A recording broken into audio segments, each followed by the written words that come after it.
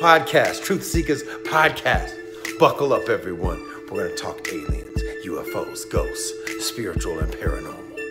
From all of the three moons, beyond your wildest dreams. Nice.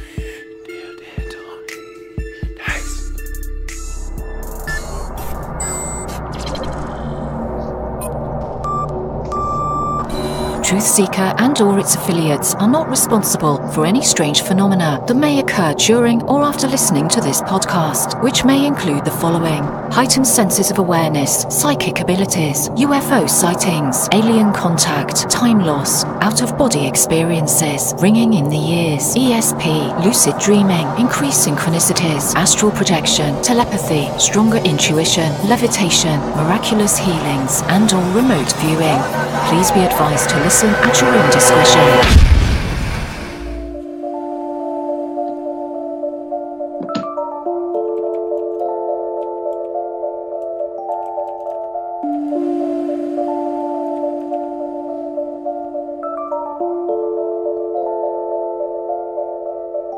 Won't you come and take me away? I just wanna be with you. Won't you come and take me away? To a place to walk on troubled seas, faith to stand when I don't believe. I just wanna be with you. Won't you come and take me away? I just wanna be with you. Won't you come? You are now locked into the TruthSeekah Podcast. Gargoyles! Psychics! Everything's ungodly! Dark's at it! Streaming live at TruthSeekah.com. She's not a Christian! Give it up, y'all. Your portal to the paranormal, esoteric, and all things spiritual. She's tampering in Dark's at it stuff! And now, your host, TruthSeekah. Ladies and gentlemen, how's it going? I'm your host, TruthSeekah. This is the TruthSeekah Podcast. Excited, delighted to be with you guys again today. We got an awesome show planned. As always, all of these shows are awesome. This is the best podcast out there. You guys made it that. It's good stuff. Thank you guys for co-creating with me, helping me be able to bring these discussions and these topics and subjects to the table. Without your help, just doesn't exist. So thank you guys for being the enablers. Thank you to everybody who's been supporting my work in any shape, form, or fashion. And there's many different ways to support. And thank you guys just for standing behind me. I want to say a huge thank you to everybody who supports my work via Patreon. If you want to support, head on over to patreon.com/TruthSeekah. And probably within the last week or so, we got a couple new patrons. I'm going to give you a quick shout out, guys. So shout out to David Wong. Shout out to you, Ryan, and Dale Rake. Thank you guys for believing in the work, coming on and partnering with me via Patreon.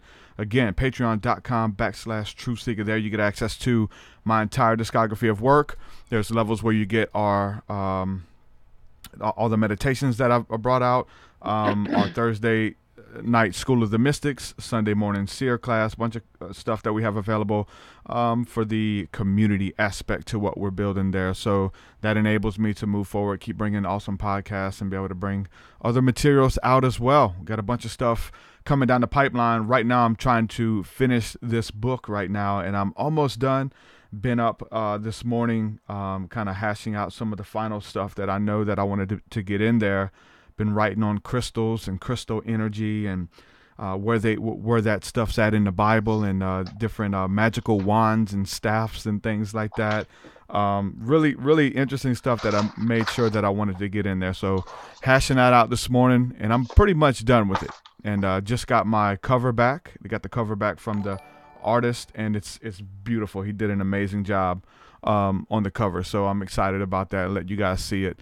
Also too, just a quick update, man. We had our Christ Consciousness conference this past weekend, and it was amazing. We had a great time.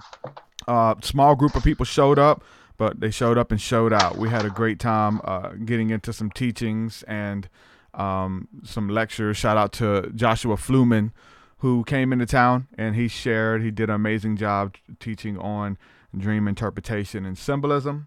Shout out to Justin Caldwell, who played the piano pretty much the entire time. And it was just beautiful. It's him as a psalmist and just playing the piano before the Lord. It was beautiful. And let's see. Yeah, shout out to everybody who showed up. And Christy Folks, shout out to you. She drove like a really long ways to be there. And everybody who made that event a success. King David was there filming and taking pictures. So we're going to have all that stuff coming out here shortly. So hopefully we can have the video and all that cool stuff available soon. So, yep. Thank you guys for all the support. It means the world. So, again, patreon.com/TruthSeekah. We're going to go ahead and jump into today's discussion.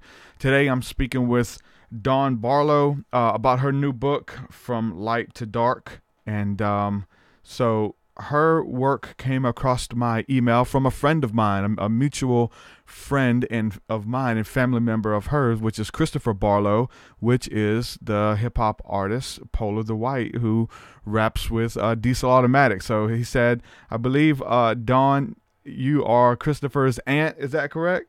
I am, yes. Awesome. Now, he's a really good guy. I really appreciate the work that he's doing too. So yeah. Your whole family, man, you guys are just bringing light and love to the earth. So that's awesome. Trying. Well, welcome to the TruthSeekah podcast. How are you today? Good. Thank you for having me. Awesome. So, this is a subject, we've covered so many times, as far as people being able to hear from spirit, see in the spirit. But just like we've covered this subject many times, but everybody has something beautiful and peculiar to bring to the table about different insights on how to hear, how to see, how to feel in the spirit, and then how to embrace spirituality to come out of the darkness and into the light. And so your story is essentially that. Let's just kind of give a start off, just kind of giving people a little bit of a background about who you are and what you bring to the table. Well, my book is actually called From Dark to Light, a memoir of spiritual awakening.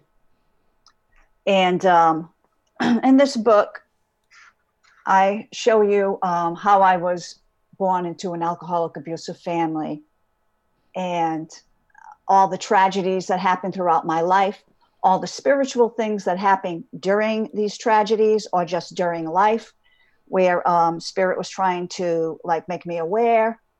And I ignored them because after I went from this alcoholic abusive father who made us all very dysfunctional, I went into my own alcoholism and my own addictions. And I honestly did not realize I was a medium until after the tragedy of my brother who committed suicide. And that's by me going to a medium to try to connect to my brother that she said to me, do you know that you have the gift of mediumship? The spirit world is saying, would you like to open up to that?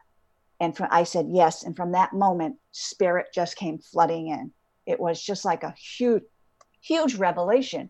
I mean, I heard disembodied voices throughout my life. I've seen spirit, things that happened, but till that moment, And then after I opened up, it was incredible. Angels started coming to me. And it went from angels to saints and Jesus and Mother Mary. And I mean, that's how I started. I didn't start connecting to loved ones and giving readings. I started talking to them from the biblical days and my guides and stuff. And then it ended up where I ended up just started giving people readings and practicing. And I just kept getting better and better. And that's how I developed my mediumship. And I end up on a daily basis, I meditate. And I communicate and I write down. And that's a lot of this in this book is communication from them. And I still do it because I'm getting the information for my next book now. I'm doing what they want. They told me to write this book. They told me to write the information. This wasn't my idea. This really wasn't. I was told just what to do.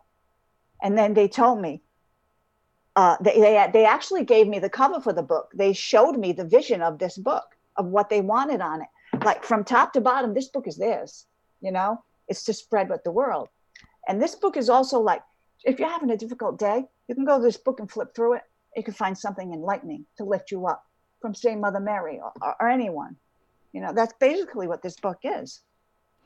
That's interesting because we've been hearing a lot about that lately. A lot of people who are writing books. As, I'm in the middle of writing mine right now, but I've been doing my research about, different publishers and things like that who promote spiritual books. And most of the interviews and things that I'm listening to, they're all saying that this was something that was channeled by the angels, or from, the Christians would say, God told me to write this book, or the Holy Spirit put it on my heart.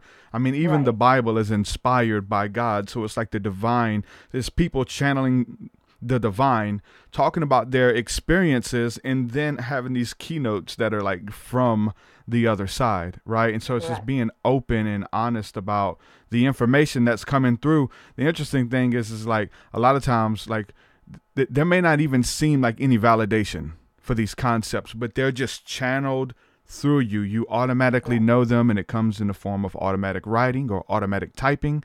And then you go back and read it. I mean, I'm reading my stuff that's coming. I'm like, I don't even remember writing this stuff. I didn't know that I knew this stuff, because I'm having to relearn things that I wrote, which is a very interesting practice. So it's really awesome that you say that. One question I did have for you, when you went to that medium and she said she identified that gifting within you and said that you was a medium as well. Yes. Was there like some type of impartation, or when she say it, did something unlock in you? Did she pray for you? Did she tell you, like, go home and meditate and ask to speak with Mary? Like, how did that transpire from that? Well, no, this is what happened. She's like, there are spirits standing here and they want you to try to see them and tell me about them. And that's how it happened. And there was a woman named Grace with blonde hair. And she said, yes, she's here. I said, yes, she is. And I gave her the message that the lady said. And that was the first time I actually really had a communication back and forth with spirit, instead of opposed to just hearing them or just seeing them, my own personal communication. And that's when I went, she said, you need to go home, and every day you need to try to connect to spirit in some way. And it was angels at first that kept coming in. So they're the ones who told me to write the book. So how do they come in? I know there's tons of ways to connect, right? So what's your favorite way? I have the gift of sight. I can see who comes in. I can describe them. I can see their hair color, the right color, what they're wearing, everything. And then as I communicate, it's through mind-to-mind communication. And I also receive feelings from spirit. They can make me feel sad. Somebody who's committed suicide can make me feel overwhelmed with desperation. So I get all those senses, and that's how I communicate to spirit. Yeah. So what about through, like you were talking about spending time in meditation? Is there some more intense contact that comes through that? Is it a little bit more clear, or is it focused? It is, because what I do, it's called sitting in the power. And you take your energy and you just pull it up from your feet, and you pull it up through your body, and you pull it up to the top of your head, and you pretty much just let it sit there. And that is practice, because you raising your energy up, the spirit world they're dropping their energy, and that's how you're meeting halfway in between as you raise it. So it's a practice of sitting there and raising the energy above your head, and you will connect that way. Also, you talked about, having all of these tragedies and just, going through a really dark time, but you said the whole time spirit was trying to, get a hold of you and try to send you messages. Did you know it while you were going through it, or was it a hindsight thing that now that you can look back, you can see how things were strategically happening over your life? Well, some of it was hindsight, and some of it I didn't realize. Some of it, like when I was a child, there was a couple in my house that were in spirit. And through two mediums, we found out it was a murder-suicide. But they would frighten me to death. They would whisper my name, and, so disembodied voice, like they frightened me, those things. But actually, when I was in my addiction, I really had a hard time getting clean. And I struggled, and I would stay clean, and I would drink, and I would and I got pregnant with my first child. And I still had a difficult time staying off of alcohol. So, I didn't know. I was like 7 months pregnant, and I still had a drink, unfortunately. I wasn't drinking every day, but it was a drink, And I was on my way to my baby shower, and as the girls were picking me up, I stepped in a hole in the road, snapped my right ankle, fell on the left, snapped the left ankle. Oh, wow. Broke him severely. I was out of commission, and that got me sober because I needed surgery. I was in a bed until I delivered that child. And that I believe. And I always felt that was like an intervention from God. And if you don't mind, I'm going to read from you exactly a message that I got about that. For sure. On May 27th in 2017, as I connected to the angelic realm today, I was shown a vision of a group of angels wearing all white. Suddenly, all these angels started to change into what looked like ornaments. Next, I was shown a Christmas tree that I was kneeling in front of when I was a child in my living room while my father was sitting on the couch looking very angry. An angel came forth and he told me he is Nathaniel, one of my guardian angels. He told me that he has been with me since birth and he has always protected me from the physical harm from my father. He told me that he would continue to be with me till I transition home again. He said, I will always protect you from physical harm. Then Nathaniel showed me myself when I was pregnant and I fell in the road in which I broke both my ankles. He showed me that he gave me a push on my back so that I would fall. He went on to say that this was asked of him from our Heavenly Father in order to change the path that I was on with my alcoholism. He said it had to be done to secure the future of my unborn son and myself. He said you had gone too far off the path and you needed to be brought back in. Otherwise, the dynamics of your life's purpose would have changed and you would never be at the place you are in your mission today. Your life's purpose is too important to just let you go askew. Contracts were signed and promises were made that we had to uphold you to. You were right in your intuition when you said that God had a hand in it, though you didn't realize the importance of it all. So that was confirmation for me right there that it was God's will. Wow. That was the only way they were pulling me back in. Wow. I've been studying, especially from a biblical standpoint, like how God uses tragedy to how you say punish us. Like it's kind of weird because punishing is like a bad word now. Yeah, we're not supposed to punish our kids or chastise our kids, but the scripture says that God chastises those which he loves, right? And so there's things that we can get into that have deep consequences, and those consequences essentially is God, look, I'm giving you a choice to choose, you want that or you want this. Yes. And so whenever we're going through that stuff, again, like you said, it was hindsight, when we're going through it, we don't think that it's something that's good for us or whatever the case is. We want to immediately, be out of that situation and just be in another season or whatever the case is. But as we look at it, we can see the hand of the divine just guiding us. Do you think that that's something that happens for everybody, or maybe a select chosen few, or is everybody kind of being drawn at some point in their life to the divine and to God and things like that?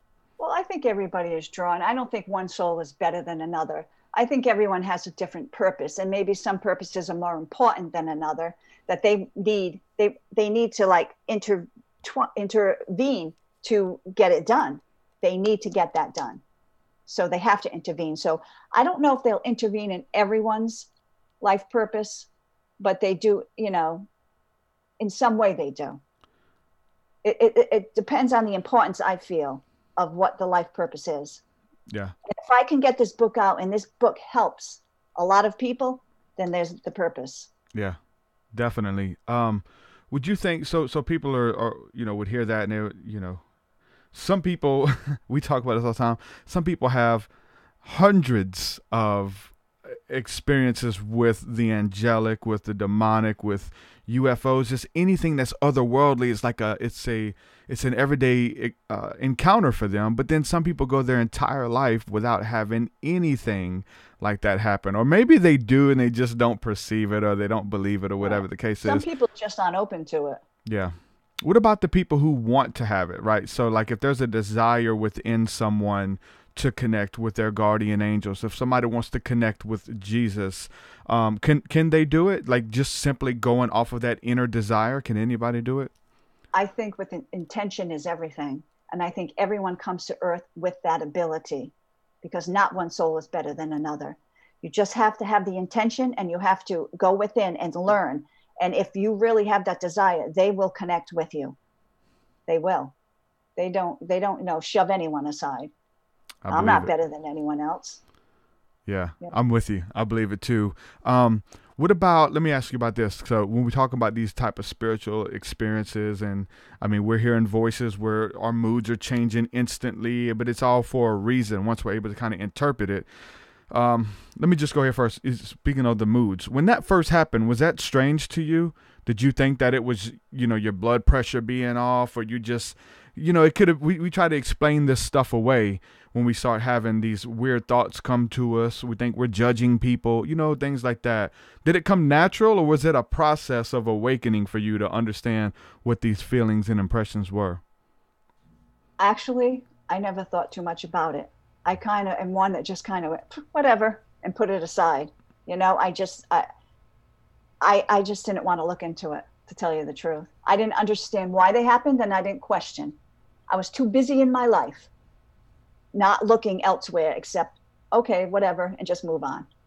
The only thing would frighten me was a child when they would whisper my name and stuff. That would frighten me. But otherwise, I didn't pay much attention. There was a time in my alcoholism, I went on a 3-day Coke binge. And by the 3rd day, I was like, I had to get some sleep. So I was at a friend's house and I laid down. And at the end of the bed stood a man, a woman, and a child. And I started talking to them, and they kept looking at me like, I can't believe you can see me. And always thought that was a hallucination. But in the back of my mind, thought there was something more to that. But there was. They were in Victorian clothing. They weren't a hallucination. They were apparitions. And my mind, where I was in a perfect place to see them. I'm not saying you have to do a 3-day Coke binge to see spirit. I'm just saying that happened to me. So, and then I just put it aside, though. Yeah, there's a lot of people who have had experiences like that, whether it's, drugs opening up portals to the other side, and doing drugs and seeing things that aren't there, or really seeing things that are there, opening up the portal and able to see demons and things like that. Especially like if you're doing, let's just be honest, like most people who are doing like hardcore drugs like that, they're not, they're really doing things in their life that are of the lower vibrational frequency. You're dealing with gang activity, you people bringing illegal drugs into the country. There's all types of crazy stuff that goes on. People stealing drugs or stealing to get drugs. So when you're doing that stuff, and then you're able to tap into the spirit realm, and you're able to have these encounters, but they're usually not the best, right?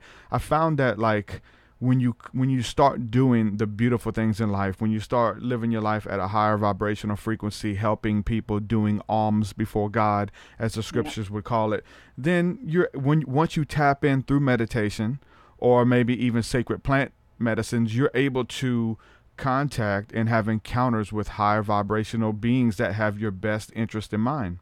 Definitely. Almost definitely. The lower vibration is, I believe in karma. So the lower vibration is just going to bring you what you're putting out is what you're going to get back in there. Exactly. So you're putting out higher vibration. That's coming right back to you also. Yep. It's exactly like I was talking about how, the punishment of God. We can look at it as the punishment. It's the punishment of the universe. Essentially, you're getting back what you're putting out there. Right. Again, and if you're stealing, if you're doing all this bad stuff, you're going to reap the harvest of that, right? Definitely.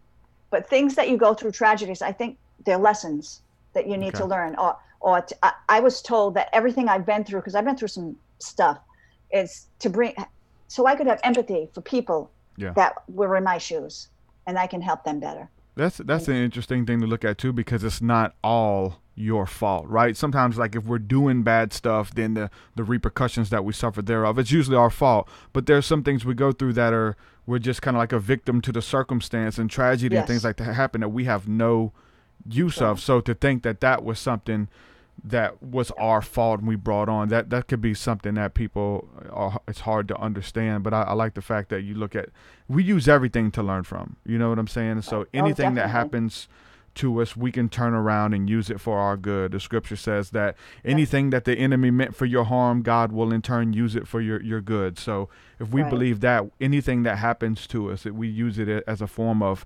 spiritual alchemy even, and using it to elevate from one level to the next, versus sitting in our guilt or our fears or our trauma and things like that, but really learning from it and healing from it. Right. Definitely. I want to ask you about this too, because and a lot of this stuff is just stuff that I'm studying, different ideas or whatever. But when it comes to helping spirits cross over, as you mentioned, right? There's supposedly like spirits who are stuck in between. It could be many different reasons. You know, we all have seen movies and things that depict a person who had died and didn't know that they died, or they died in a traumatic way. And they're just kind of stuck in that ether in between, and then we have ghosts, and then we have evil spirits, and there's different things going on the other side.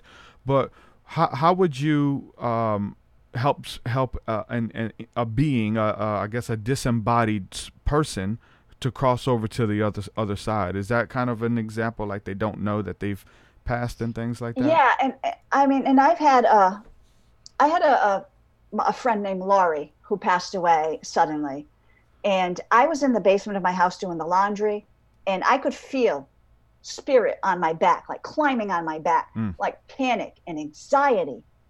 And it was so overwhelming coming into my energy that I said, and this was the day after Laurie passed, and I said, Laurie, is that you? And I said, you need to cross over. And I just spoke to her and said, listen, you've been waiting to be with your father. It's okay. You're dead. It's okay. Just go to the light. And I spoke to her, and then I felt peace. Well, 2 months later, I go to see that medium again because she's really fabulous. And she said, there's a younger woman here named Laurie that's coming to thank you for helping her to cross over. She said, you're a good friend. So I knew that gave me confirmation that, yeah, I am helping these souls cross over, because when I was living in another house, there was a fire in the house, but comes after this. But when I moved in, I could feel this energy there, and it was a male, and he wasn't very nice. He was trying to frighten me. This is where I started writing my stuff in my book. This is the place where I started connecting to the angels. And he would laugh at me as I was doing it and like mock me, and thought everything was funny. And, and I told him, listen, you can cross over. I will help you. And he didn't want to. He wanted no part of that. So it goes by I lived there maybe a total of 8 months. Okay, about 7.5 months into living there, he comes to me and says to me, my name is Peter. I'm afraid God won't forgive me for what I've done. And I said, yes, he will. And I called in Archangel Michael, and other angels came in, and they helped him to cross over. And it was like peace. Well, 2 weeks later, there was a fire at my house, and the house burnt down to the ground. And that's why he came to me, because they have the foresight of that. And he would have been in chaos, not knowing where to go. So that is the reason he stepped in. But no matter what the reason is, I feel I went to that place purposely just to cross that soul over. Now, were you ever given any insight about maybe roles or different duties and stuff that happens on the other side, as far as people who haven't ascended? Maybe because, the more study I'm doing, I'm finding that like it almost seems that those who have kind of passed all the tests and things that they were supposed to take on Earth, and they've reached that level of ascension, I feel like on the other side that they can be used as teachers to maybe their, ancestral lineage, and reaching out to those below them. Even like in Eastern thought, that always the teacher or the guru, when he crossed over, would continue to teach the pupil from the other side. Oh, and then those who were kind of maybe out of balance or out of whack, maybe they would have to do something else, whether it's people believe in reincarnation, to come back and kind of take those tests over. Were you ever shown anything like that? Yes, I've been told that people who leave too early before their time and don't fulfill their purpose will have to come back to live another life to fill that purpose, because regardless what, that purpose has to be filled. Now, my brother who committed suicide, I was told about him that he had to walk that path of despair. He had to feel what it was like to reduce him to suicide, because now he is working over there helping souls who come over from suicide. So I think everyone has their own purpose. And I think there's so much with drug addiction. And I think there are too many souls that are leaving early due to this drugs. Yes. And they're not supposed to leave early. Definitely. But they are going to have to come back and live another life. So it's better to go through everything you have to while you're here and step up to the plate. So when you go over, you're okay. Instead of having to, I mean, you can be reincarnated. I think you can choose to, but you have to if you don't fulfill your purpose. And that's what I've been told. And yes, like you said, like say gurus and stuff, they go over and they continue their work from the other side with helping souls there and here. Yeah, because definitely. not all souls there are healthy. They go there, they need healing. Yeah. We see that through the scriptures too, and there's a lot of people, even in the Christian realm, who are getting into some of this because, like, we see the picture of Jesus going up on the top of Mount Transfiguration, and while he was up there, he brought Peter, James, and John with him, and he goes up there to pray and meditate, and then his appearance changes. He turns into his light being form, and essentially Moses and Elijah show up, and they're speaking with him, and they got to kind of see what Jesus was doing during his long hours of prayer and meditation. He's meeting with what the scripture says in Hebrews is the great cloud of witnesses that are just watching over and guiding us and, rooting us on from the other side. So what about your experiences working with the saints and things like that, Mother Mary and Jesus and stuff? What about your experiences with that? That's been incredible. Ever since I was born, it was like an automatic. I've always felt Mother Mary with me since the day I can remember. She's always been with me. I've always had faith and believed she was there. And when I was like, 18 or something, I know I was raised Catholic, though I don't practice the Catholic religion now, but I was doing like a novena to Mother Mary and asking her for money. And in the Catholic religion, you're not supposed to ask for money, but I did anyway. So this novena is 9 days. On the 8th day, you're supposed to receive what you want. So on the 8th day, that night, I had a dream. And in the dream, I was walking up the street that I grew up on. And then each hand was a statue of Mother Mary. And on the bottom of that statue was 3 numbers. When I woke up, and I didn't this is the point, I didn't know I was a medium or anything. I realized I had to play those numbers. And I played those numbers. And I won.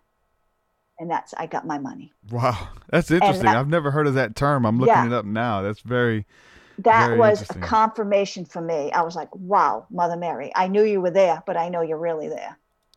I'm reading this now on Google. It says, during a novena, the devotees make petitions, implore favors, or obtain graces by worshiping Jesus Christ and asking for intercessions of the Virgin Mary or the saints of the faith. In the Catholic tradition, much used novena prayers include doctrinal statements in addition to a personal petition. This is interesting because Christians are practicing this every Sunday or every day and don't even know it, right? Yeah. That's right. But this was a time of kind of, like you said, to kind of separate yourself and maybe fast and things like that and really focus on it. Is that something that what you would do, or? Excuse me? When you would practice one of these, you said there was an 8-day period. I didn't do them there was no fasting, and I didn't do them on a regular basis. It was like, I just kind of this is just before I went into my own alcoholism. Do you know what I mean? So everything was thrown out the window for me. It was just whatever. It was things happened here and there. Things were sporadic for me here and there through my life. Yeah. So, and it just came together after I think my brother's suicide. I was severely depressed over that. And I think that I even thought of committing suicide myself. I just couldn't take it.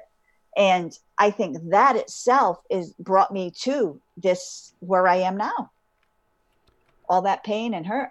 Oh yeah, definitely. I always talk about how I'm able to look back at those dark times, the tragedies and just the trauma and demonic possession and things like that. I have a different relationship with those beings now, right? I'm thankful for their influence in my life to chastise me and warn me and teach me and say, hey, if you keep doing that, we have direct access to you.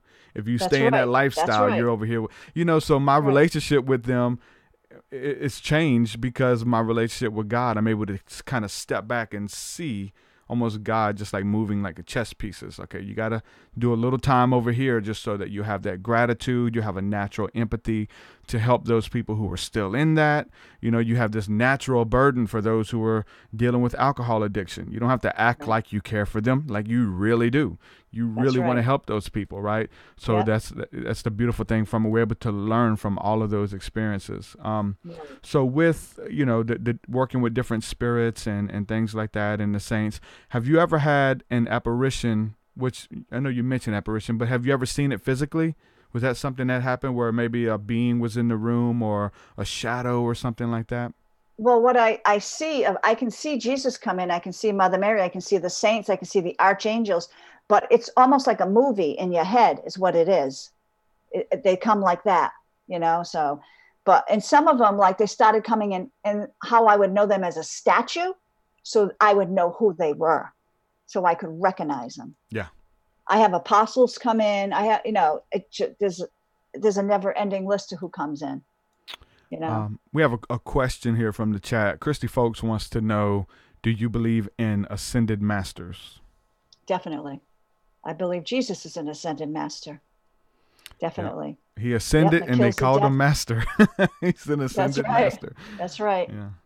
They were masters on earth and they ascended. And they're masters in heaven.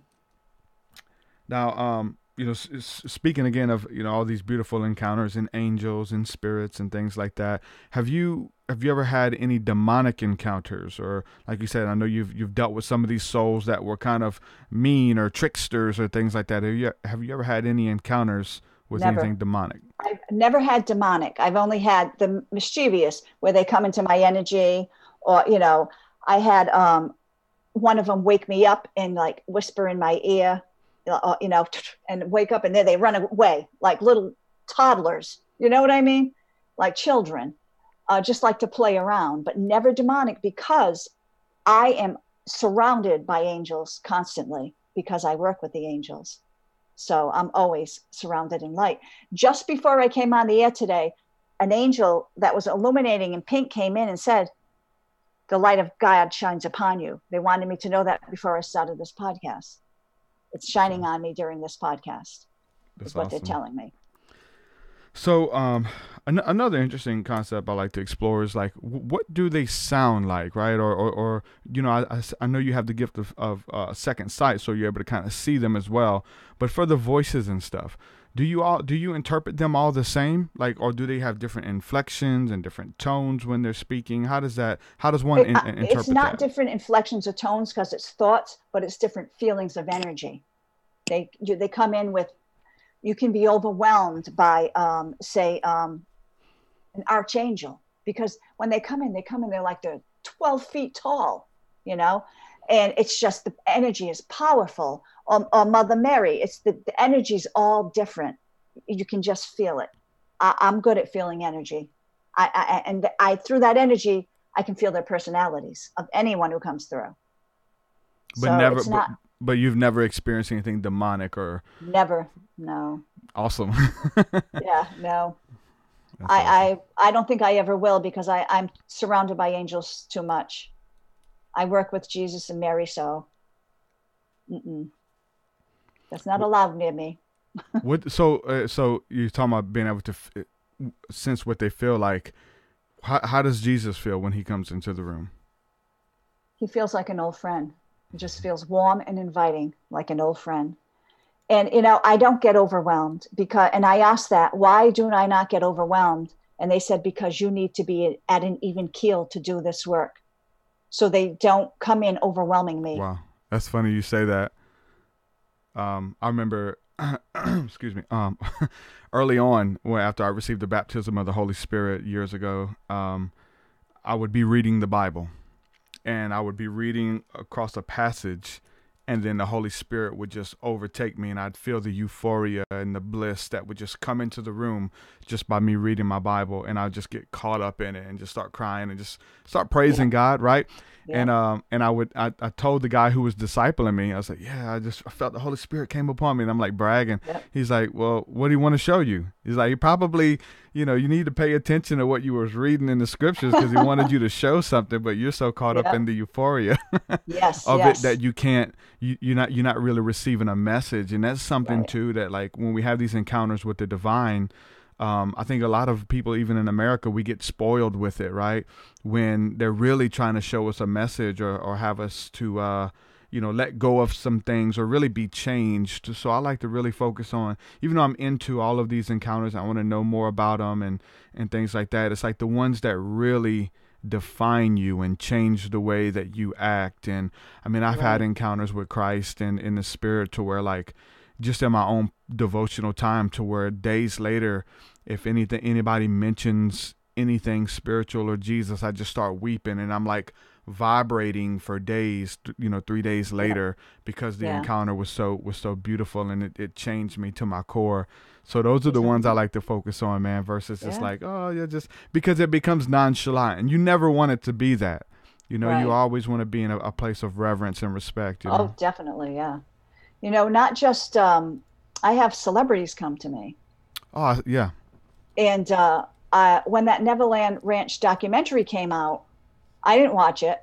I heard all the hubbub here and there about it. Didn't pay much attention, but I've always been a fan of Michael's. But he started coming to me. I never called for him. He came in and he gave me his side of the story. And I got a whole chapter in my book on it, on what he has to say about this. Yeah, that's interesting. I actually watched it's funny you say that, an interview with Tito Jackson yesterday, giving his take on the whole thing. All right. I was surprised at what Michael had to say, but it's whatever. It's, Yeah. He had to say his truth, he said. And he had to do that so he could heal and move forward. Mm-hmm. What about as far as like, what's the difference between mediumship and channeling? Now, is it like you get the message and then just relay it? Because some people, as far as like channeling goes, they will kind of like move aside and then let the spirit just kind of speak through them. Their, you know what I'm saying? Their mannerisms change and I'm speaking to you as Adolf Hitler or something, you know what I'm saying? Channeling is letting the spirit into you and speaking through you, which I've never done. I've always had a little fear of that. I don't know why, but I have a friend who does it, but I've always had this little fear. So I pretty much just do the mediumship where I relay the message. Yeah. Maybe one day I'll have that courage to do it, but I don't know what it is. When they come too close into my energy, they give me anxiety and panic attacks. They've got to stay. I'm willing to take your message, just stay at a distance, Mm-hmm. And you can create those rules, right? You can just let them know, definitely. Look, I'm not cool with that. You're invading my personal space. Yeah. Oh, definitely. And if you just say, go away, you can go away. Or I'm trying to sleep now, everybody, please leave my room. And they listen. They do listen. Just like my guides. I have guides. I have Agnes, who is a elderly nun on my left, and I have Joseph on my right. And I say, okay, now I'm going to do a reading. Could the mother's family come in on the left side of them and the father's on the right side of them, please? So I know who's coming in. So they all do, you just got to speak up. They listen. Now you finding your own healing on this personal path of journey, and then, using mediumship to kind of get you to where you are. And now you're helping other people. Like, what are some of the examples of like someone who's going through a reading and stuff? Do people get emotional? Do they find closure? Do they maybe kick drug addiction? What are some of the benefits of doing something like this for other people? There is quite a bit of healing for the person who comes in to get a reading, but not just for the person sitting in front of me, for the soul who's coming forward in spirit. It helps both worlds. And yes, it's healing. It's finding out information. It's people come forward, come in with a reading with guilt, like I don't feel like I did enough for you, and they leave, and they feel so much better. They feel lighter.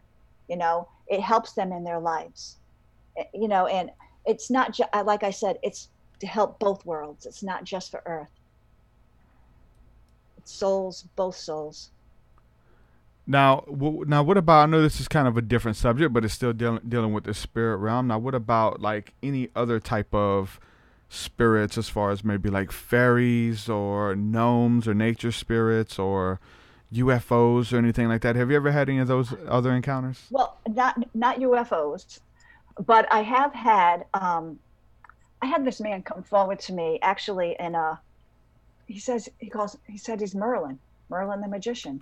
Like I had fairies come forward. I mean, all these Triton, king of the sea. I mean, to me, these are fables, but they come forward and they say, no, we're not.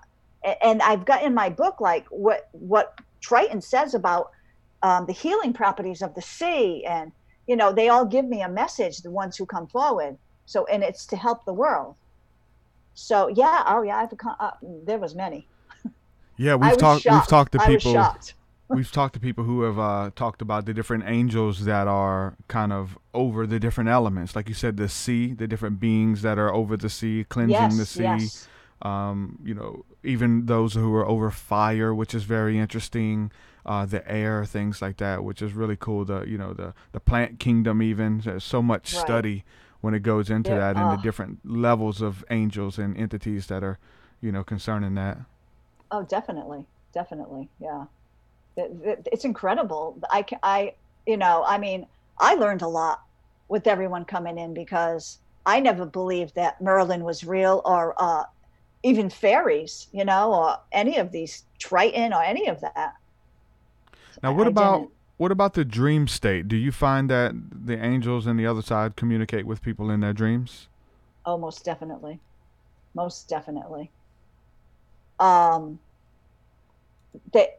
believe that your loved ones connect to you in dreams, and they can visit you and give you a message, and they're really there. And they definitely, angels, Mother Mary, they can come in and I think they give you information subconsciously. Sometimes you wake up and sometimes you're like, how do I know this? Or, or you think it's your intuition, but you were told it in the night through your subconscious. So, they definitely do. Yeah. That's a big way, because a lot of people are open in that state, especially the ones who are really push against it. So that's how they get to them. Yeah. I find that, the dream state, and then, like you said, the state of subconscious, when you're doing something that doesn't require much brain activity. Right. And I say driving, many people don't, if you're driving a familiar commute that you drive every day, like that drive, man, there's so much that you're able to receive in those states. Right. And yes, driving, using the restroom, cutting the grass, being on, taking a jog or shower. You're able to kind of receive more than something that you're doing that takes a lot of brain activity. Well, I've been told that they fine-tune my hearing for the spirit world, my vision, everything while I'm sleeping. They change it. They put it up levels. They do everything while you're sleeping. There's a lot they can do. Now, has any of it been for you just a little bit too overwhelming? Like, have you been so sensitive that you need to turn it off, or you need to ground yourself, or anything like that? With not connecting to spirit, but if they work with me a lot in fine-tuning things, I'm exhausted for days. They just take the energy right out of me, but it comes back. I guess it has to be done. So yeah, everything's about change. Yep. Now, what does it do for you when you give somebody a reading? Because I find that doing the Lord's work, you receive just as much healing and ministry as well by being one who's able to facilitate the energy or be a clear channel. Like, you receive healing by just helping those, right? Do you feel that as well? Oh yes, definitely. Because every time I give someone a reading and they walk out that door, I know I've just helped them and the world of spirit, and that is my job, because I feel that is my purpose on earth, to work for the Lord. That's what I do. And, and I'm very happy with it. If I don't connect to spirit on a daily basis, I feel off. There's something wrong. I have to have that connection. Yeah. I have to communicate with them. No, I agree with you on that. My soul feels that way.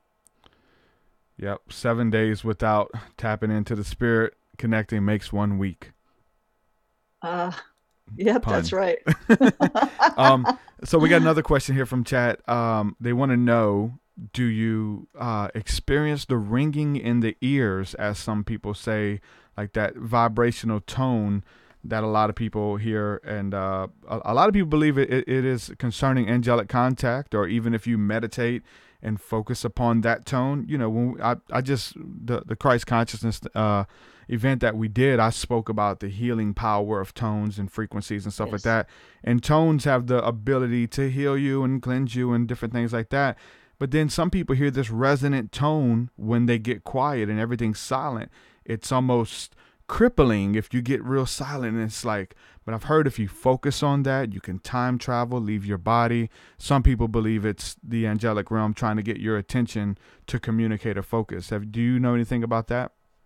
Well, when I connect to spirit, all I have to do is think of spirit, and I get the noise I get is like the snow on a TV, but very fluffy and light. And all I have to do is think of spirit, and or if I purposely connect, that's what comes in. But I do get that really high once in a while, and I got it just before we started the podcast. Wow. So yes, that is definitely spirit saying, I'm around, the angels, anyone. I'm around, and we're ready to communicate or do what you need to do to help you. Melody wants to know, do you use crystals? I don't know much about crystals. I do have some crystals, but I do believe in them. But I that's something I really need to learn about. For sure. Yeah.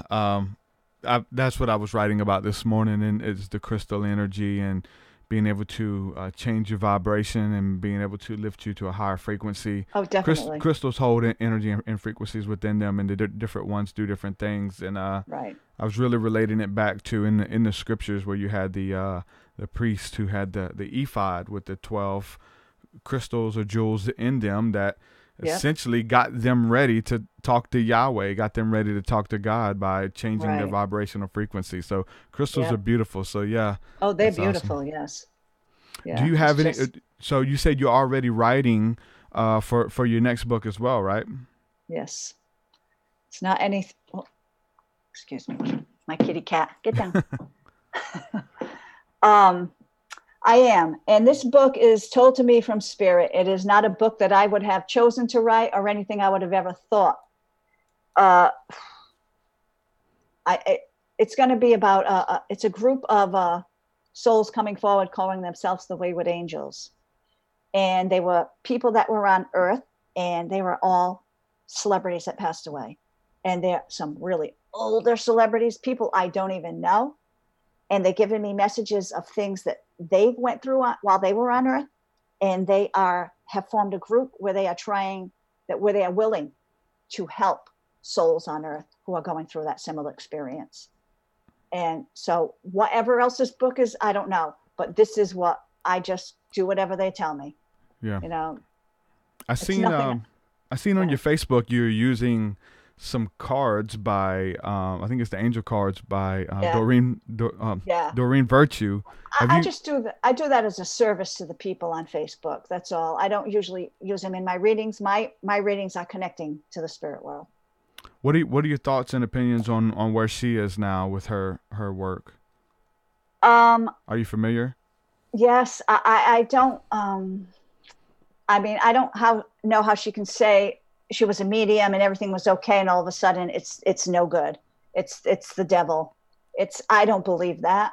I believe it's all God, and I don't know where she got that mindset from. She says she had an encounter with Jesus, changed her life. Well, I speak to Jesus, but he's not telling me anything that this is the devil, so I don't understand it. I don't know.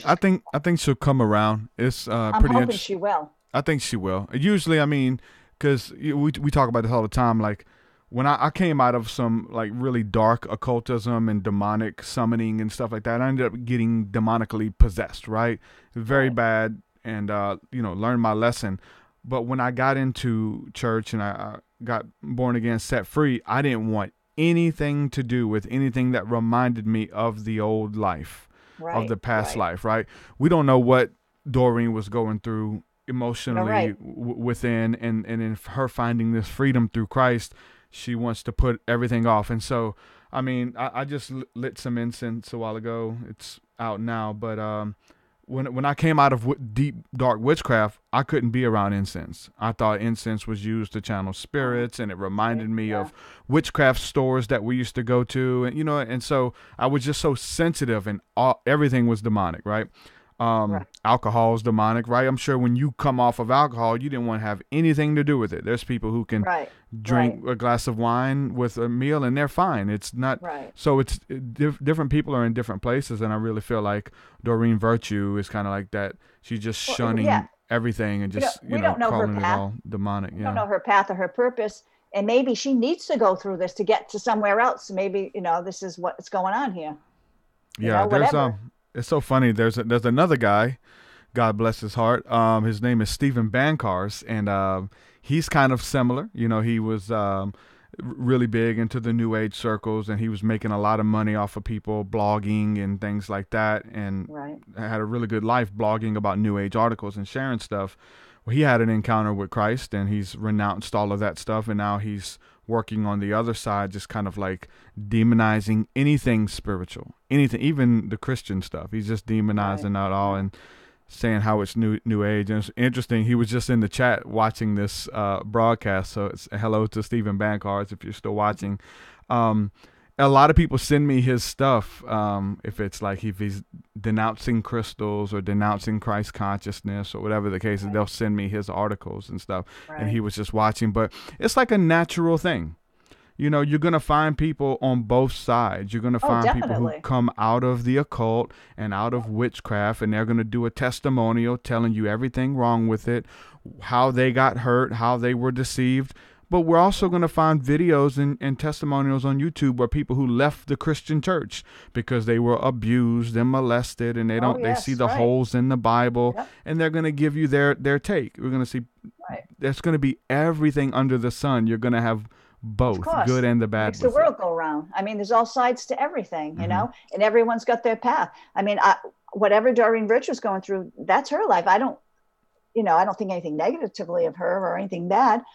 I just hope she's happy in her life. And, I mean, I don't feel, I know this is all the work of God.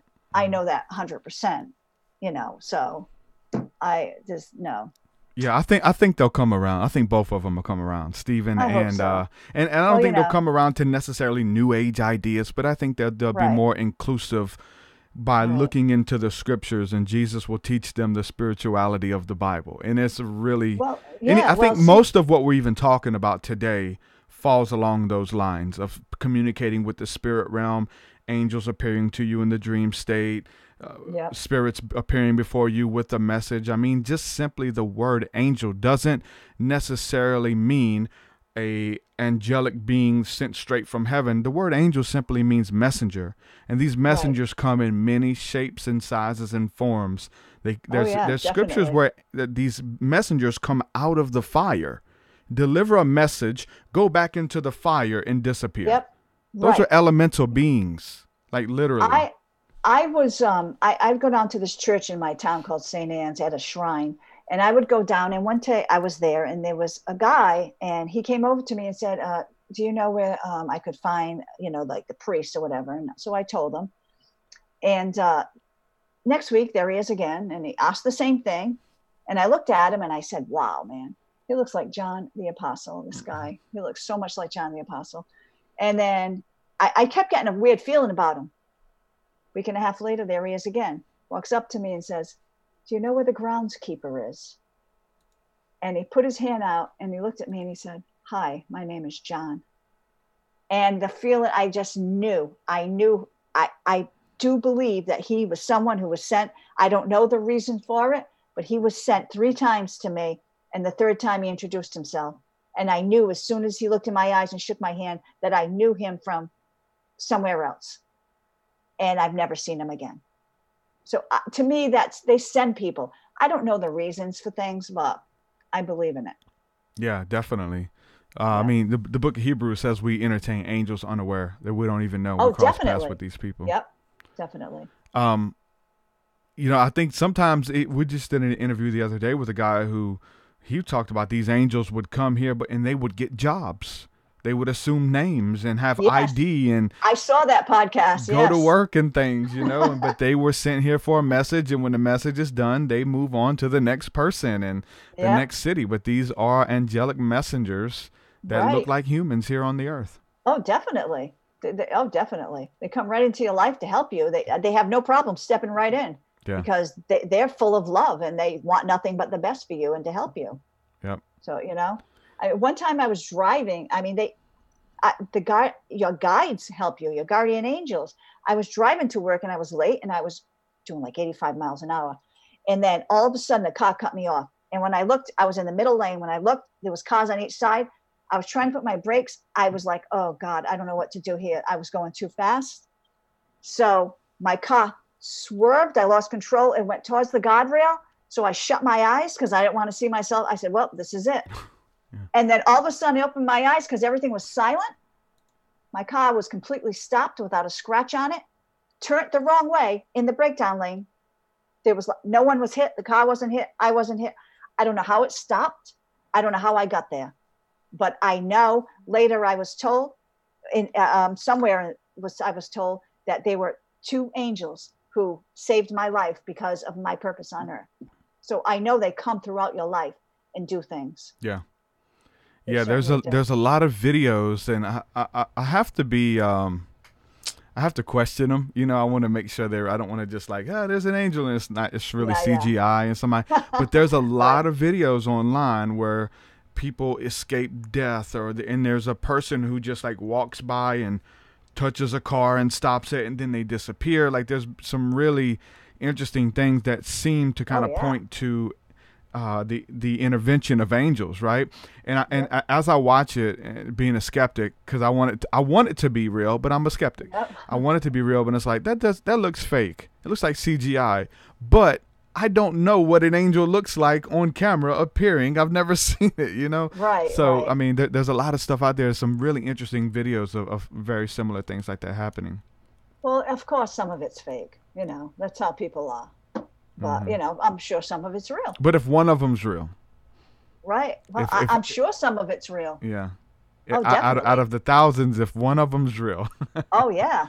Because they do come. They come in angelic form where you can't see them. Or they come in human form. That's their job. That is their job. I mean, you have guides. Everybody has guides that stand there on a daily basis. And that's your intuition. They're guiding you, telling you what to do. And a lot of people go against their intuition because they're going against their guides as they're trying to guide them in their life. And they're like, why is my life so messed up? Well, because you're not listening to your guide, but people need to get more in tune with that so they can have a better life. Now, what about synchronicity as far as like being in sync and everything starting to line up and almost feeling like you're seeing numbers that are repeating, you're hearing phrases and terms that you've never heard before, back to back. There's all of these little things that, people are seeing synchronicity. Do you find that that's a way that the angels communicate as well? Definitely. They communicate with me that way. They communicate numbers with me big. I've been getting for a long time now fives, 5 all over the place because that means changes are coming for me, and I truly believe that's coming.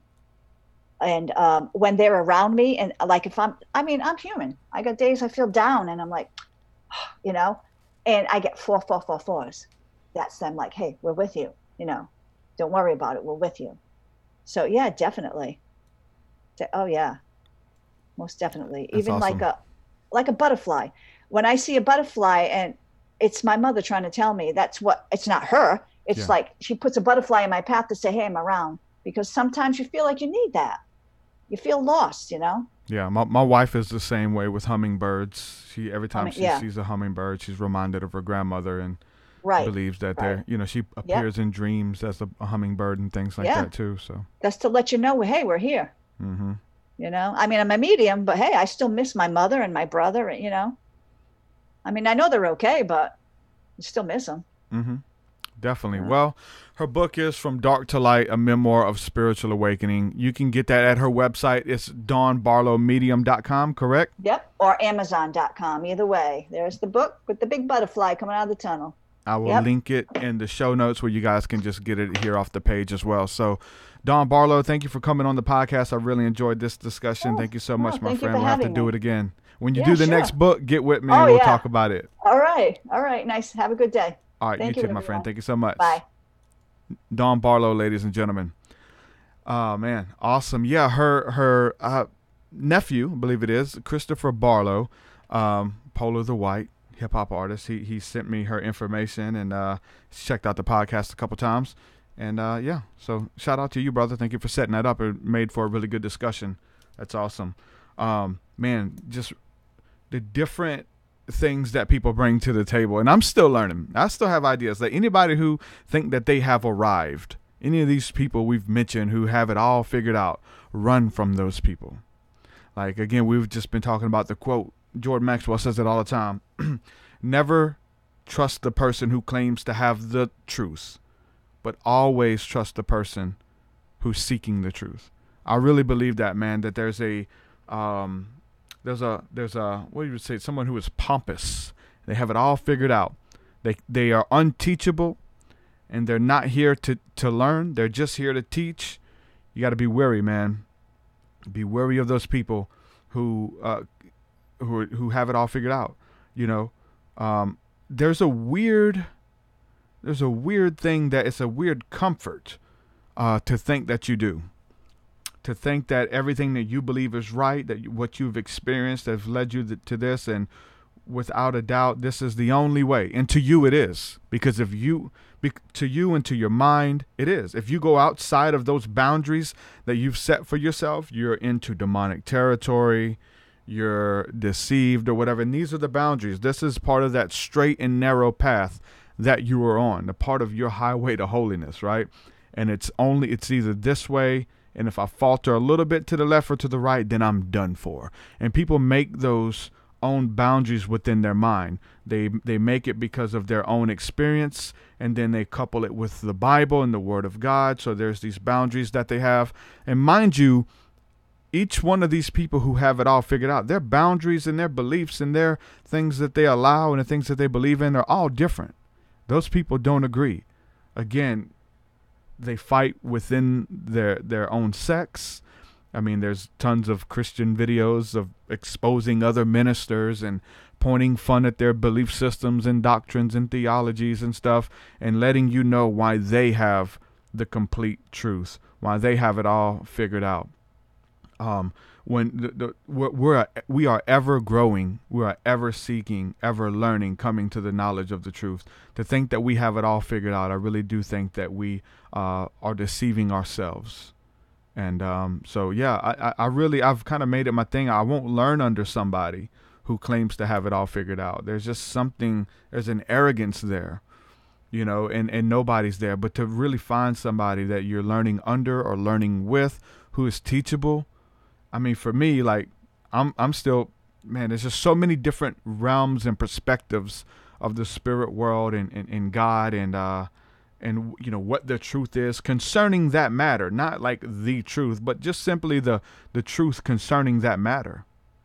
You know what I'm saying?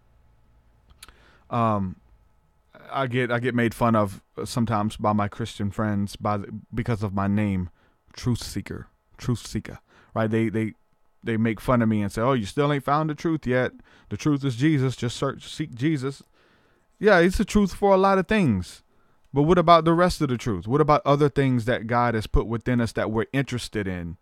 You know what I'm saying? And God has lit this fire within you to focus on, to seek after. But other people have called evil or wicked. Again, we're going back to, like, I can pretty much sum up the majority of this conversation with scriptures. I really can.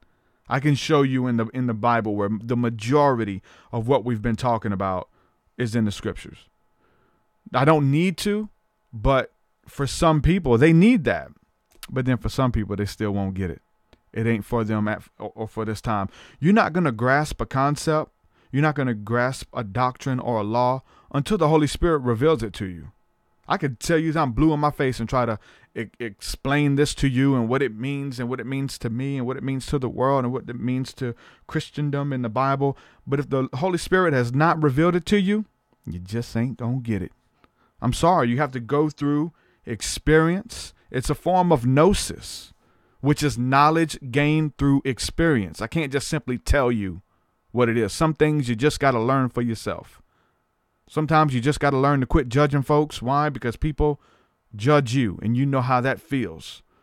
You got to quit being mean to people. Why? Because people are being mean. You have to go through this, and God has a beautiful way of lining all that up for you, the author and finisher of our faith, of us going through this stuff and learning from our mistakes, learning from our past and our failures, and hopefully learning from the past and mistakes and failures of others, being able to look at their life and see what they're going through. And just maybe show a little grace. Just maybe show a little mercy. Because I really do believe that is the message of Christ. Love the unlovable. Show grace to those who don't really seem to deserve it. Show grace to them, right? Because that's the only thing that we can do is show the same grace that has been shown to us. And be more tolerant. Quit acting like a know-it-all. Pride cometh before a fall. And once you're on that high horse, you're going to be knocked off by the blinding light of the Holy Spirit. Pride, that is a universal law. It's biblical. Pride cometh before a fall. And just as the Apostle Paul, who Jesus appeared to him as a bright light, literally knocked him off his high horse and said, Paul, why are you persecuting me? Like, why are you doing this? And you see yourself there and say, man, I've been attacking, I've been running from, I've been persecuting the very thing that I needed. And there's reasons, there's insecurities, right? We want to feel secure in our faith. We want to hope that the things that we're studying, the things that we've not only given our life to, but we've given our eternity to, right? If you've not only given your life to this, but you've trusted your eternity to a pastor, to a doctrine, or whatever it is, you're going to fight tooth and nail for that to be right. Because you're not going to be mocked for this life. You're going to be mocked for eternity if you're wrong. And so there's this weird fear that to fight tooth and nail for the belief system. Sometimes you got to let that stuff go. There's a huge peace, man, that came upon me when I said, you know what? I don't know. And I gave up my right to be right. And I quit arguing with people. I quit being real combative over doctrines, and things like that. There was a peace that surpassed all understanding when I was just in this place of rest.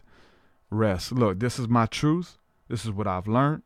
If it can help you, good. If it can't, whatever. You know what I'm saying? So I talk to these people on the podcast and I see what's working for them.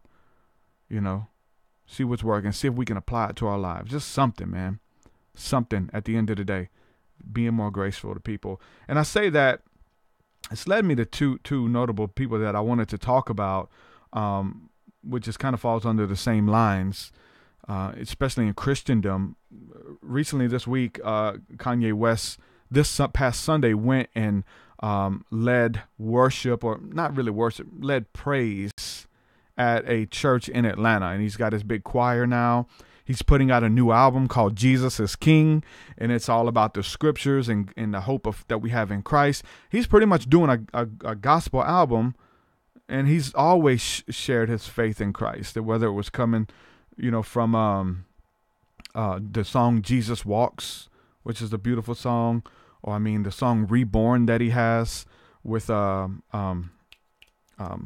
Cudi on Kids See Ghosts, which is really one of my favorite songs, Reborn by Kid Cudi. Look that up. And we see his love for Christ throughout his music. Obviously, he's manic and he's bipolar and going through things, but most geniuses are, right?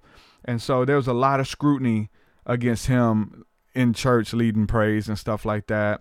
And anytime these celebrities do that, Justin Bieber was leading worship at a Hillsong church last week as well.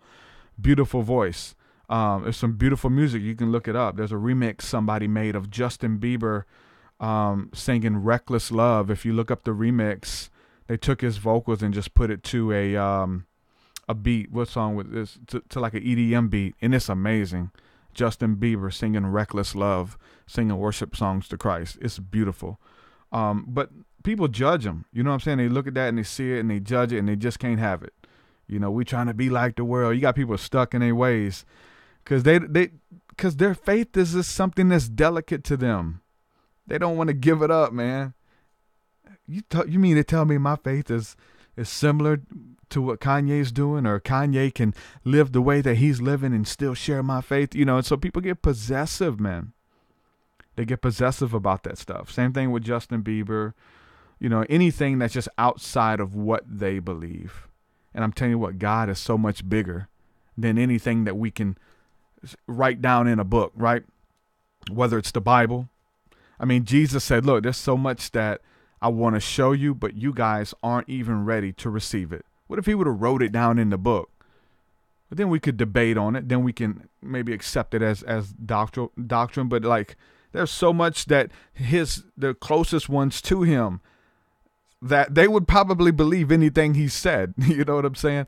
And he said, look, there's some things that I can't even show y'all because I'm going to scare you, right? And then when you find out, Jeremiah 33:3, that the Lord has things that he wishes to show us that he hasn't shared with a soul. Nobody knows these things. But if you'll draw away in the secret place of prayer and meditation, sit in silence and get with God, that he's willing to whisper things to you about the mystery of eternity, the mystery of the gospel, the mystery of your anatomy. I mean, whatever your heart's desire is the whole thing is like not to seek it by other means, but go directly through God because you have access. See, that's what Christ gave you access to, that he torn the veil in between us and God. That was the law and the commandments. And we had to sacrifice this and do that and prepare this and wash yourself 7 times in the waters of Lake Minnetonka or whatever. Like, Jesus ripped that veil in between us and God. Now we have free access to him. Now we can go within and commune with the Father because the kingdom of heaven is within you and nobody can take that from you. Nobody can put stipulations on that. No matter where you are, what part of the earth you're in, you can close your eyes and you can go in and you can commune with the Father. And he points to love. He points to Jesus. God is love. Jesus is love incarnated into a man. It all starts to make sense. Starts connecting the dots and starts seeing all of this stuff. Phrasing, terminology. No, the term medium isn't in the Bible. You got a medium on your show, man. No, it's not in the Bible. Facebook ain't in the Bible. Cars ain't in the Bible. Like, checking account. That's not. We got all of these things. You want them to be scripturally backed. Again, we can use the different words and terminologies and phrases. People want to like reestablish the old covenant and all this kind of stuff. Hey, I used to be one of them. You know, we are different people, man. You know what I'm saying? But the principles and the analogies and the allegories, that's forever. That will always apply, no matter who you are, to the Jew, to the Greek. It applies to everyone. If you apply the precepts of what the scriptures is trying to say, of what God is trying to communicate through love, it'll work for everybody. God is not a respecter of persons, right? So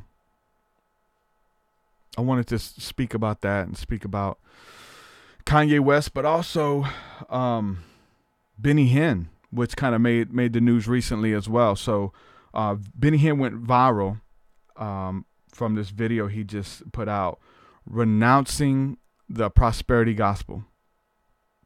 And so a lot of people have kind of like,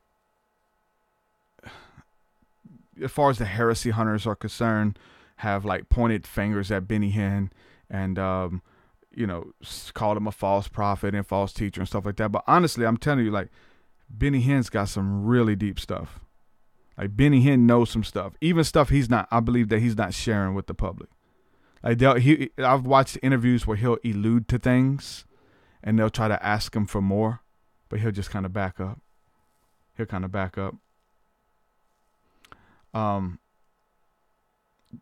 So like his work has really been near and dear to my heart. What's that book? It's a really good book. Good Morning, Holy Spirit, which is a book that's really changed my life early on about intimacy with God and fellowshipping with the Holy Spirit. But he just went viral because he denounced the prosperity gospel, pretty much asked for forgiveness and said that he couldn't speak against it because everyone in his circles, were the prosperity people. And Benny Hinn's taught it for a while, but he's coming out of it. He said he don't want to be judged. He don't want to get to heaven and be turned away. He don't want to be chastised, you know what I'm saying, for fleecing the people, So it was very interesting. So everybody's got something to say, right? Especially with something like that, kind of gets big. I've watched other notable ministers, namely, I can't think of her name right off. Oh my goodness. But there's other ministers who are now denouncing Benny Hinn because he denounced the prosperity gospel. And it's not that you're not supposed to be prosperous. You're supposed to prosper in everything that you do. And even as your soul prospers, right? It takes money to do this stuff. This doesn't exist without money. Some of these levels, these people are doing their ministry too, and television and stuff like that. It doesn't happen without money. But there's definitely a right way and a wrong way. And Benny Hinn's kind of confessed that, look, we've done this kind of wrong. We've let this thing consume us. And so, yeah, props and shout out to Benny Hinn for kind of seeing whether it was the error of his ways or coming to a new revelation of knowledge of what he was teaching. Like it could be one scripture or one download from the Holy Spirit that really changes his paradigm. And he said that, look, the things what I believed about the Bible and the way I read the Bible today is not how I read the Bible 20 years ago. How many people can attest to that? Maybe not 20 years ago, maybe a week ago. Like we're ever learning and things are changing, and some things that we read over in the Bible, we have no idea what it means. We read it and we just keep reading. Then you may watch a movie, you may read another book that kind of reiterates it, and then the next time you read that scripture, boom, it all makes sense. It all fits together cohesively. I mean, I remember the whole tithing thing, tithes and offerings. And if you don't tithe, then God was going to take his money, and you owe God tithe, and you owe him that 10th. And if you don't give that 10th, God will take it. He'll find a way to take it. Your car will break down. Amen. I remember this fear doctrine that came about, that we were taught in church, that if we weren't able to give 10% of every paycheck to the church, then God would find a way to take it from you because you owed it to him. Like that was crazy. That was like this fear thing that we were under, and we believed it. We lived our lives accordingly. We made sure we gave that 10%. And if we didn't have it, we would take notes and say, look, we owe God, $30 next week. So we had to add $30 on to what we already owed. And we started racking up a debt. And he looked at God like this angry mobster, like, man, you better have my money. You ain't, and that's how these preachers be. You ain't got my money. And we believed it. But the Bible it's not speaking about that. Those prophecies aren't to you. It could be one scripture that you read that makes everything make sense. That was a scripture that's quoted of in the book of Malachi, chapter 4. But little did we know, and the preachers quote that all the time. God said, test me in this area. If you test me in this one area, then God, I will rebuke the devourer over your life, and blah, blah, blah, blah. And all of these things we hear in these offerings and things. And I didn't think to go back and read the beginning of the chapter. This is like an obscure verse at the end of 4 chapters. It's just one little place. And then I go back to, let me get a greater understanding and reading the scriptures. And I go back and read Malachi 1, 2, 3, and then 4. And then I find out at the beginning of each of these chapters, this is a prophecy against the Levite priest. These books are addressed to somebody. Like this is a prophecy and a warning addressed to someone. But the pastors will read it and say that it's talking about you. Like this is for you.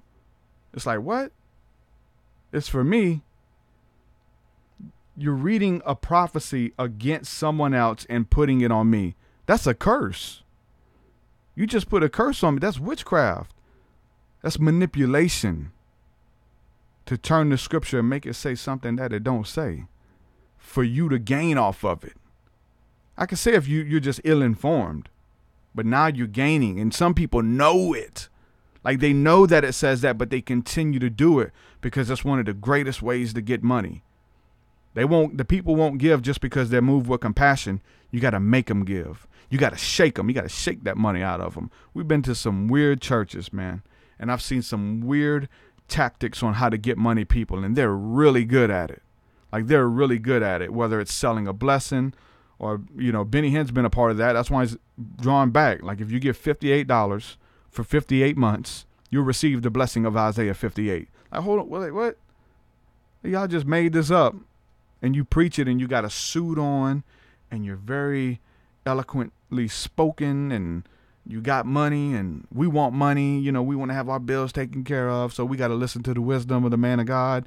You find out that these people, look, it's crazy. I had some friends over. We've been talking about the documentary that came out called Marjo Gortner. And he was a child minister. He was 4 years old, and he was doing wedding services, marrying people at 4 years old. His parents raised him up. And this little boy, he grew up in it, and he was a novelty act. And so they would travel, and everyone would want to come out to tent revivals and see Marjo the minister. He's just a baby preaching the word of God. And people would give, and there was tactics and things that his parents taught him. There were call signals. As his parents were on stage and he was doing his thing, his parents would say, "Praise God." And that meant you have the people where you want them take an offering. If they say, "Amen, brother," that means you're getting off a little bit. You need to pull it back in. And they would have these different call signals and stuff that they would tell the little boy. And he learned this stuff as a kid and he grew up in it. And as he became older, he departed from the faith. He was just honest and said, "Look, I don't believe. Like, I don't believe in this stuff. You guys made me a slave. Like, I'm earning y'all's paychecks." And he just didn't believe. So he got out of that and he got into the hippie movement back in the 70s. And he started doing his own thing. But then again, he had to go out and get a job. So after you've been preaching and doing all of this stuff your whole life, he don't know how to dig ditches. He don't know how to frame houses and work, with his hands. So the only thing he knew how to do was to put on a show and be a preacher, a traveling evangelist. So he did that again as someone who didn't believe, but he was just really good at it. He was really good at it. So he goes out there and he's preaching, but then he gets convicted. Like there's something going on in his heart. He's like, you know what, this ain't right. I don't believe this stuff. But so he wanted to be an actor. So he hired a film crew to follow him, and he did one last tour where he went to all these different churches and stuff and essentially performed. He was a great performer. Got a film crew to come with him, and he's on camera. He's showing you everything that he does and showing you how to collect the money. He's showing you how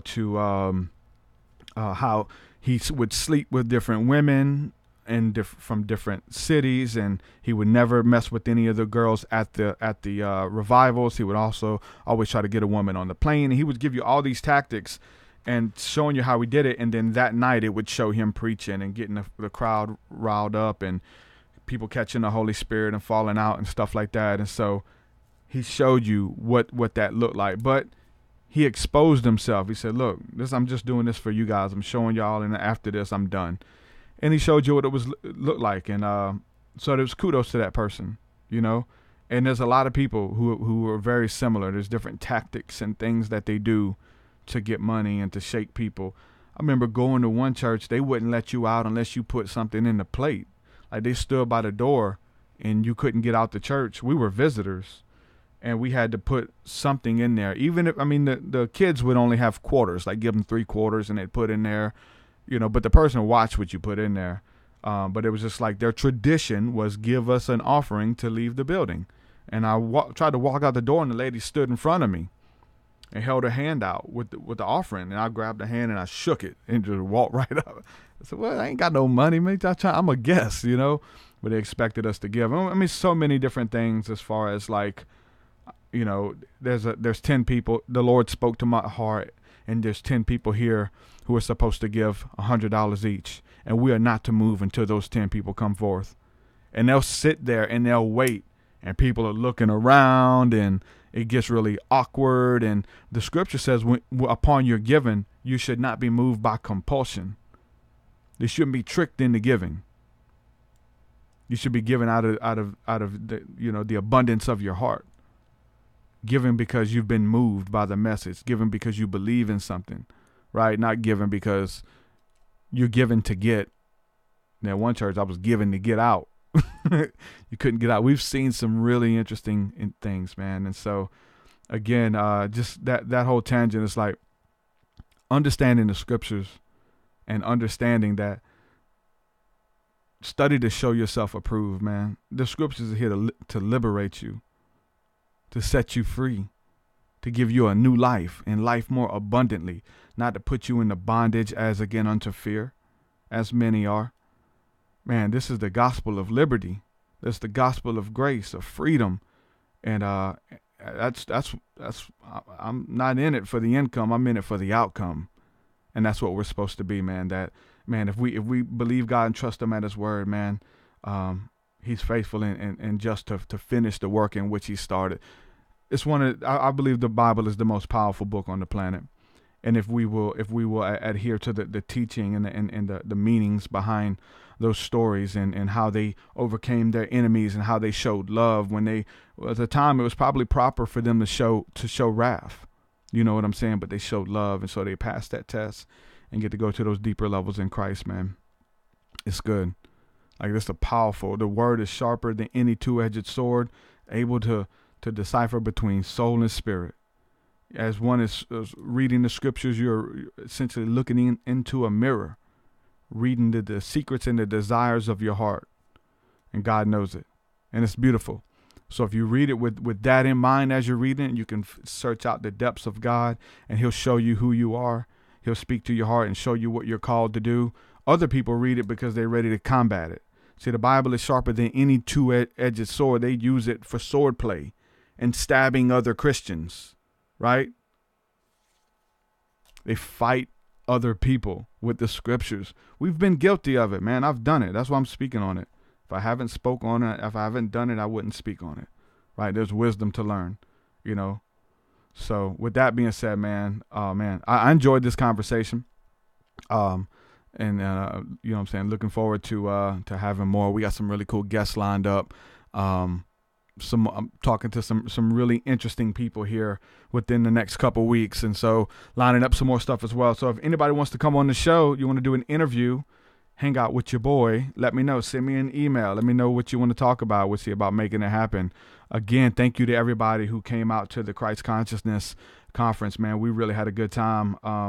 Any excuse for me to get into the presence of God and talk about God, like, I'm down. You know what I'm saying? So it's it was a beautiful encounter, and everybody who came out was ministered to, and so it was really good stuff. And so looking forward to the next one.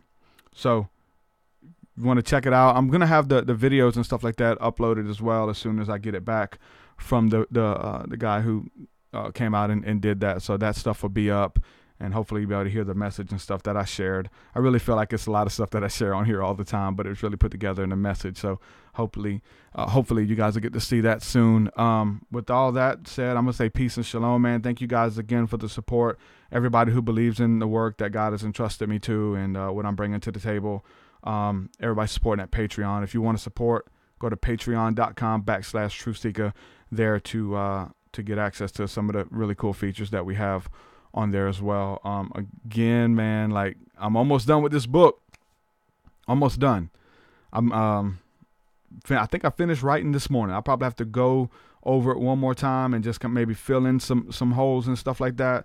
Anything else that comes to me to do that. Add some pictures, get it formatted. It's a long process, man. Super long process, man. It's so funny because I've helped people get their books ready, and then I've put out a book in the past, but nothing has been so time consuming, and just draining, even just like pulling a part of me out and just putting it in there. You know what I'm saying? And trying to figure out which parts to put in there and which parts to keep to myself because you're not able to understand them yet. Like, there's some stuff in there that's probably going to get me in trouble, but hey, it is what it is. Like, why? I don't know why I should hold back.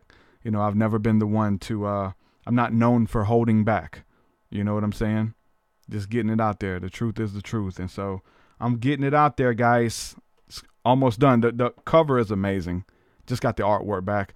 This book is called Spirit Realm, Angels, Demons, Spirits, and the Sovereignty of God. What's up, Greek? Shout out to you, brethren.